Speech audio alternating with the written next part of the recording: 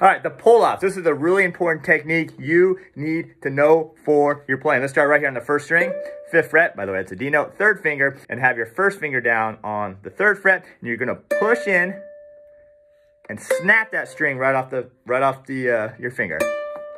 Boom. You want that second note to be nice and loud. Notice I'm only picking once, the first note, and then pulling off to that second note. You can do pull-offs with your 4th finger, 3rd finger, 2nd finger. You can do it on any string.